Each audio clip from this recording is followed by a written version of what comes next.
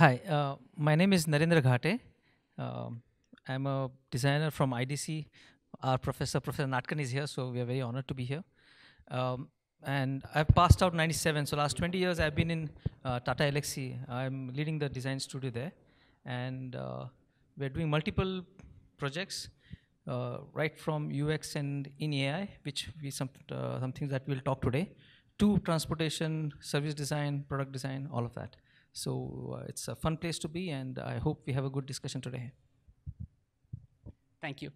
Raghavan, Director of Products at Adobe. I've been in the software industry for longer than that. If I'm sure some of you may go all the way back to the days of fireworks when that was a cool tool to use. So I managed that. And after that, it's been fun with Muse and Dreamweaver, and now into the more modern world of XD, which is a new tool that we have introduced. I'm really looking forward to how the other panelists and all of you feel about changes in UX and how we as a tooling and solution provider can meet your needs. I've already had an introduction, and pardon me, as you can hear, I'm quite sick. And you may be getting sick of me because I've been on stage twice now so far. But I do work at IBM Design, helping clients take advantage of emerging tech. And the keynote I gave yesterday and the workshop were both about a new book that I've written about an emerging tech that I'm super interested in. Yep. Awesome. Okay, let's start with this question about why emerging technologies are the next frontier for UX. What kind of roles and opportunities UX designers can play in this field? We can start. Me, I can start. I am a super proponent of designers leading the charge into emerging tech, largely because we should do what we always do, which is bring that human-centeredness to it. The prior talk was actually all about that, and I believe that's like if we just let the tech go without a user-centeredness to it, disaster will follow. I think what's world without changes? The world is changing, whether we like it or not, and it's, I think, up to this group here to humanize it. I think that's what the real value of UX is, to make the technology or the other advances be more value add to the general population rather than just to minority. So that's how I see it. So Jevdev heads the Society General on emerging technologies. So can you give a quick intro? Hi, I'm Jayavardhan Sambedu. I'm a part of SockChain's Emerging Technologies and Trends division. So we focus on technologies that will come mainstream 5 to 10 years for the bank. We focus on blockchain, machine learning, deep learning, IoT, and augmented reality. There is a common sentiment in the industry that emerging technologies can be both boon and bane for consumers. Chris, what do you think about the positive of emerging tech? Since I have the mic, maybe I should answer. Maybe continue. Sorry. See, if you, it's slightly long-winded answer, so please bear with it. If you see what's happening till almost 5 years, from Industrial Revolution till about 5 years ago, what was happening was that the designers or the people, for example, were not actually fully utilizing the technology in the product. So, for example, you had to be trained to use the product better. Now, 5 years and next 5 years as AI comes in, what's going to happen is that the technology can do far more than what people really, sorry, it's the other way around. People expect far more than what the technology can really offer. And I'll just give you an actual incident that happened today morning. And Alexa has been, or Amazon Echo has been introduced in India just now. And I got mine yesterday and I introduced it today. I mean, I sort of installed it today in my house. And I was very happy because, it was doing fair bit of complicated things like follow-up questions and stuff like that. And I was thrilled. I told my wife, see, it's working. My wife asked her a question, so today what's the traffic like on the way to Whitefield? It couldn't answer because the Google Maps is yet not integrated in Alexa. So she's saying, shit, it doesn't work. The point is, the people expect far more very quickly because of these buzzwords like AI and smart technology and things like that. And then when it does not perform, you really feel that the product is not up to the mark, the brand is up to the mark, not up to the mark. And for the next 5 years, I think the role of UX designers would be to how to humanize, almost the other way around, how to make people understand technology better so that they don't expect or they don't let their expectations run away and they think these products are magic, and let the products mature. And this is happening everywhere, whether it's smart cars or your smart chatbots. And that's where I feel UX people will have a large role to play to just make this gap that is widening between users and product, come closer again. I mean, I do have a point of view, when you talk about anything that is emerging, it is disruptive by its very nature. And anything that is disruptive can be scary. You may not really, you can be on either of the sides. You could be benefiting from that disruption, or, you could be made redundant because of your current skill set or the role that you have. I guess, it's all about how do you react, how do you make the most of it to even convert a potential, bane into a positive movement for you. So that's how I see it. I think I feel quite similarly. We have a lot of problems that we're facing in the world, and they are massive and they are global. And unfortunately, the way that cultural attention works, it would be difficult to use old tools to try and solve those problems. Emerging tech gives us both the opportunity to rethink the problems, how we address those problems, and just because of the nature that it is emerging, people will pay attention. And if we can design them right, we can really use those to tackle some of the global problems that we have. So I know I'm a bright green optimist, but every time I think or look at a new emerging technology, that's my first take on it. Well, how can we use this given the massive problems that we've got? All right. So Jaya, what are the promises and challenges you look for from emerging tech? Okay, specifically each of the technology that we are tracking, I mean, we look at it from what are the industry trends and identify some of them which we think has maximum impact. For example, one of the things that we've been pioneering is from last 2 to 2.5 years, we've been looking at blockchain and the kind of disruption that it can bring. Because specifically, instead of waiting for other companies to disrupt us, as a bank, we ourselves are disrupting. As a lab, I have absolute autonomy on the kind of products that I can choose, which business line of our group I want to go for, and we start exploring with this. And in many cases, you can clearly see because we're doing this, the only one who's going to be majorly affected is us. But instead of being worried about it, we look at this as an opportunity that we can invent a new kind of a product which does not exist in the market today. And that's the kind of it's more of a mindset than anything else. And that's where I think emerging technologies helping us have this conversation. And it's the same. In fact, unlike any other technology, I mean, we work with IoT, as I said, augmented machine learning, but blockchain has been the only place where we've ended up collaborating with our competitors. That's never happened until now. And the #1 bank in the world in commodities is working with us. We are the #2 in the world in that, and this has never happened in the history because we never see eye to eye on topics of collaboration, let alone on technology. But in blockchain, we've realized if you collaborate, both of you have a chance to win. So that's the kind of disruption what we're seeing, which we've never seen something before. Right, great, Raghavan. So you guys are really groundbreaking products you're making. You're disrupting yourself by creating brand new products, future projects, and especially most of your products are targeted for designers and the developers, animators, and whatnot. So what are the promises and challenges you look at from this emerging tech perspective, building products from Adobe perspective? The pace of changes, the pace of disruption, innovation has just, I think, significantly increased from the days of, if you look at Photoshop, what was changing from a core value that it was providing? Not much. There were obviously innovations in that, but from a design perspective, there was not much happening, 10, 15, 20 years time frame. But then I think in just the last 3, 4, 5 years, with, I think, the value of UX becoming so critical, the design world has totally transformed itself.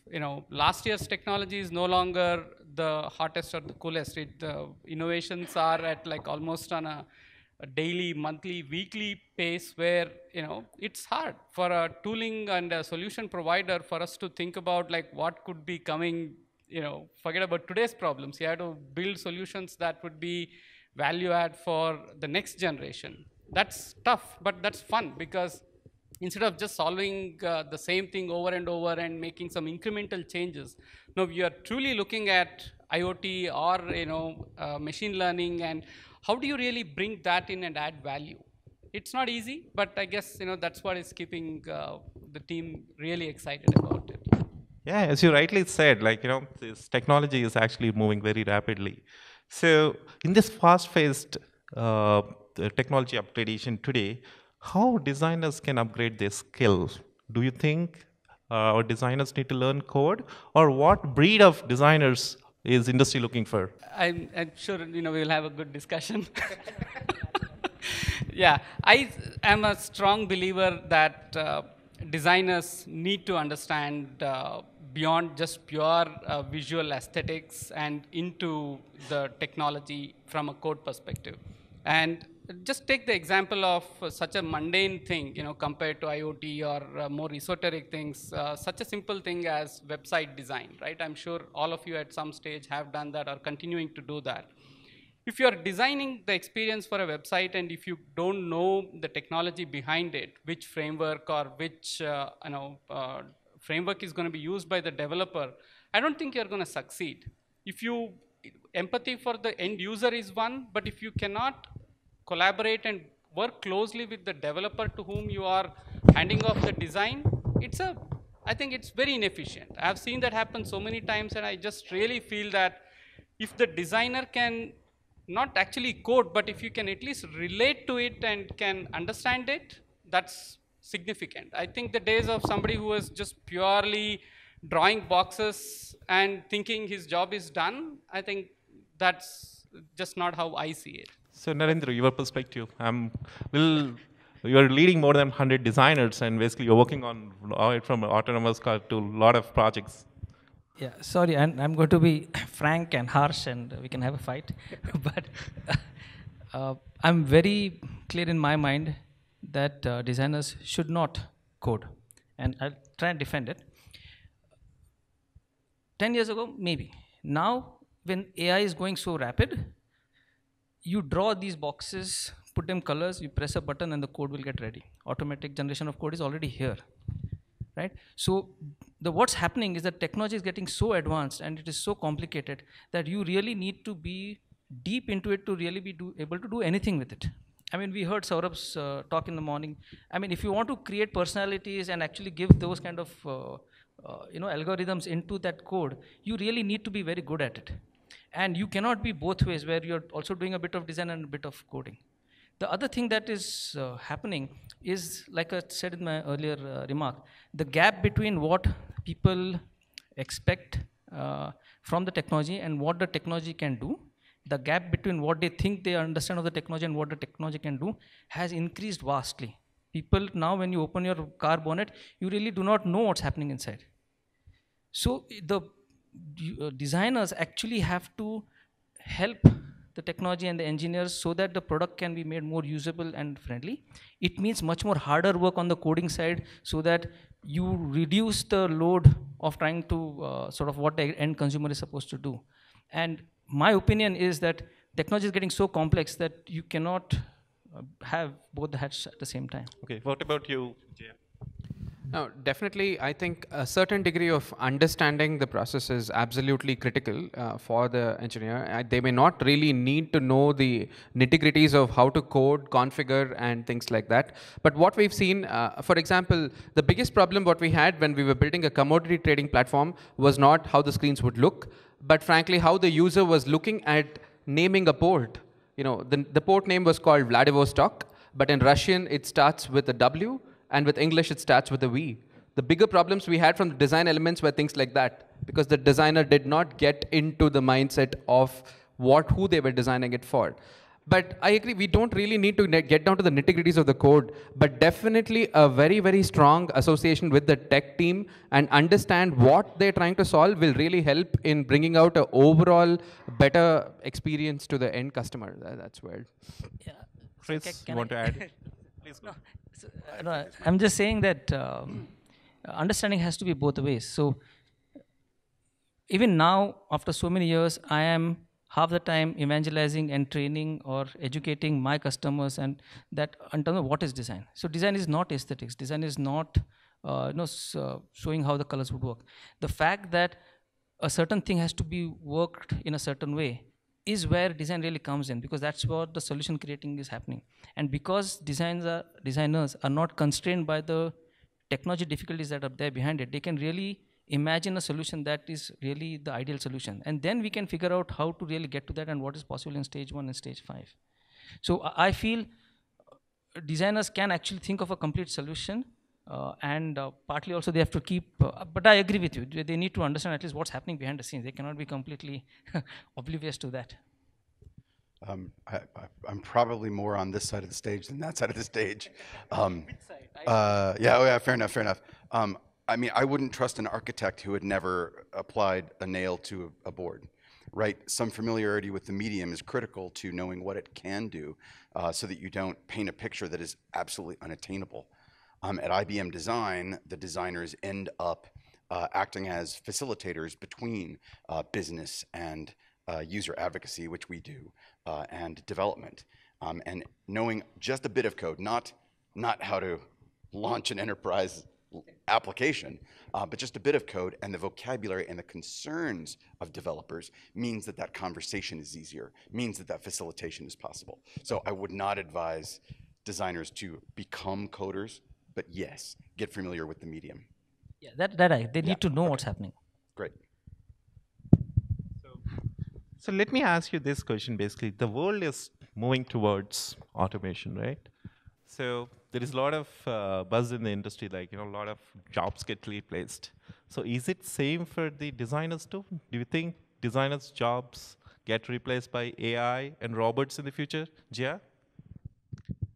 I think the role of the designer becomes all the more critical today than ever before.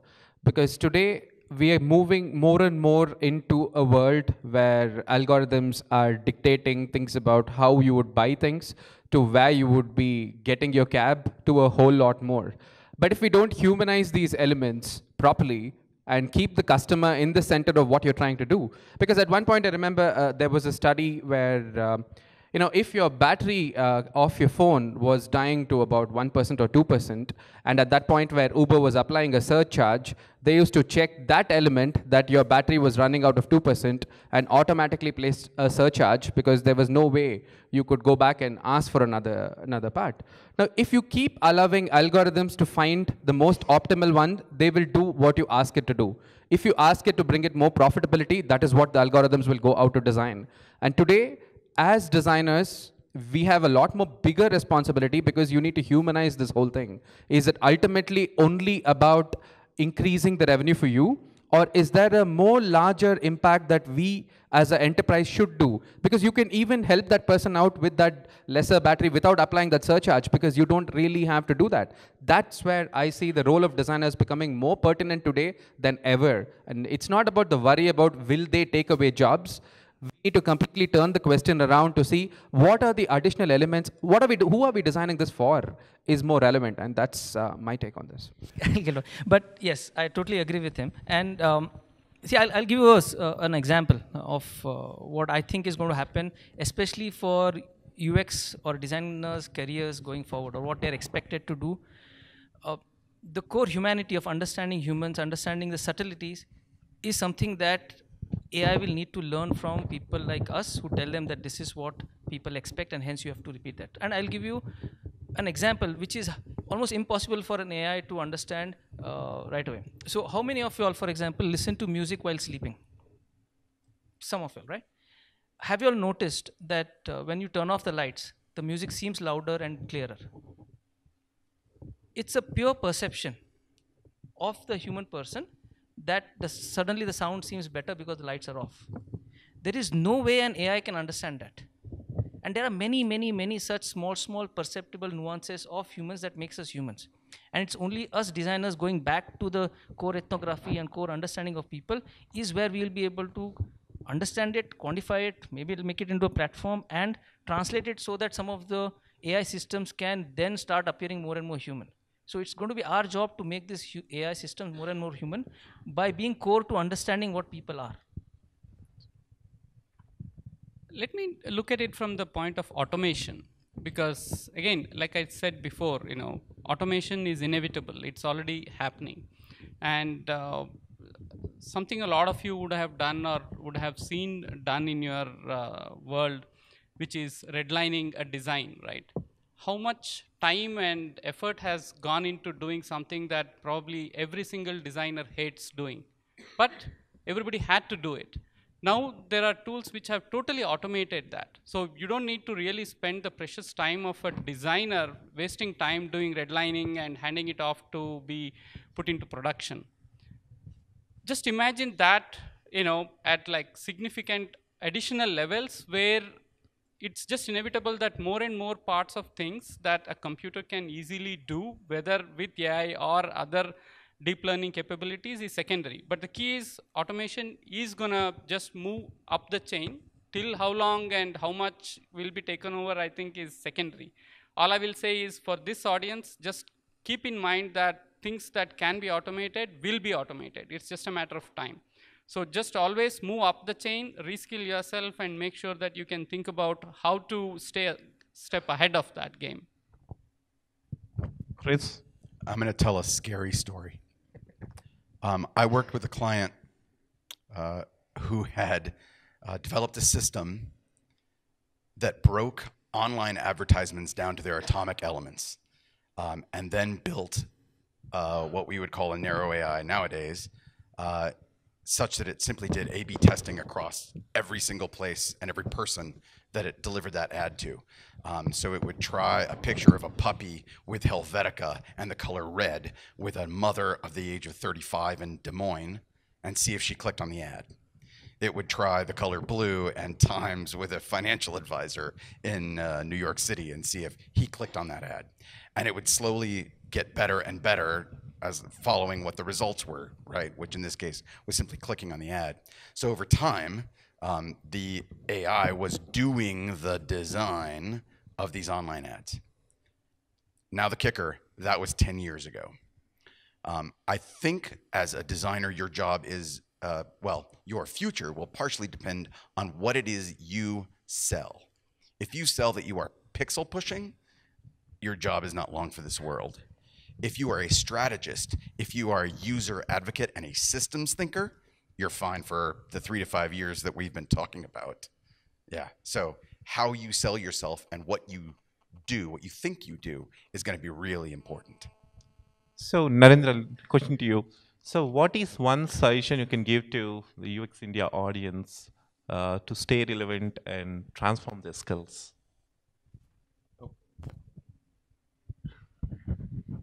I sort of partly answered that.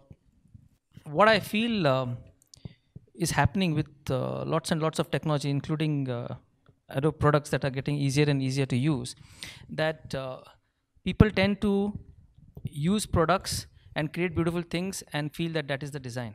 And they are missing the core thinking and the core skills of observation, of empathy, of deep thinking that is was done much more earlier when these tools were not that easy, because you tended to sort of finalize your design in your head before you start turning on your computer. Now it is like you're designing on the computer.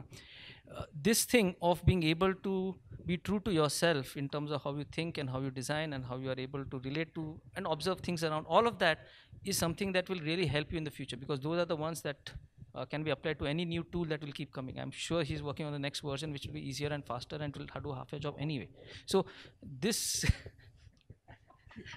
so this thing of knowing that as a designer, your ability to think creatively, ability to think holistically, if you're able to sharpen that, and like he said, to be able to present it in your own self and for the world in terms of how you what you are, that will really help you. I think it's all about storytelling. Whatever technology comes, whether it is AI or something else, right? Your customers are always going to be humans, and they want to be treated like human beings. So I don't think that will ever go away, and that is what this group has to look at. You are dealing with real customers, real people. And as long as we provide a very personalized solution that treats your end users as people, I think things are going to be fine. Chris? At IBM Design, we talk a lot about the loop, which is about making and testing and reflecting. And honestly, I would give that as advice to individuals as well. To participate in communities of practice, to make, whether that is storytelling through videos or speculative designs, or whether that's actually picking up a Bluemix account and trying out one of the 15 Watson APIs. But in making is where you'll learn. In participating in communities of practice is where you'll get feedback. And of course, making a habit of just coming to conferences and reading every single day to be familiar with what's in the zeitgeist. Yeah, I think that is true. In many cases, we are told when you're designing something, get into someone's shoes. But one thing people don't tell us is if you have to truly get into someone's shoes, you need to leave your shoes out first. Because we try to get into someone's shoes with our shoes on, and that is the way we try to empathize with people. If you truly want to build a product, you really need to get into someone else's shoes and build it for them. For that, you also need to keep a tab on what are the things that are coming up in the market, because there is no limit to how free you could be when you're designing something, but you also need to know what is available out there. So keep yourself abreast of what are the latest things that are happening. But truly, if you need to empathize, leave your shoes before you get into someone else's. Cool, great. I think so I have learned a lot of stuff with the great panel here. So as designers, fellow designers, we have to remember that, so emerging technologies keep emerging all the time, right? So we should be little frontier and actually start learning technologies. We designers, as panelists said, we don't need to code as a designers do, but we should understand what's coming up so that you can understand in terms of what technology offers and what is the experience we can create, right? Our design fundamentals are still same. So whatever technology is coming, we are building on the top of it. Looking at the empathy perspective, from the experience perspective, and end of the day, design is all about problem solving. So there are tons of problems to solve, and we are solving, and technology actually helping us to take the momentum up, right? So and because there is a lot of disruption happening in the industry, and we should proactively start learning. So as Chris said, keep reading a lot of stuff, go to conferences, and maybe talk to developers. If you keep talking to developers, you will understand the terminologies or the problems what they are facing, and we can provide a better solution from a user perspective. And I hope you all learned along with me. And I would like to thank you, all the panelists, give a big round of applause for all these great panelists. Thank you so much, sir.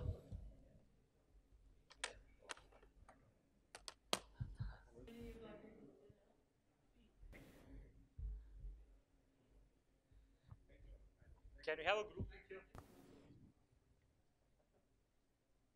picture?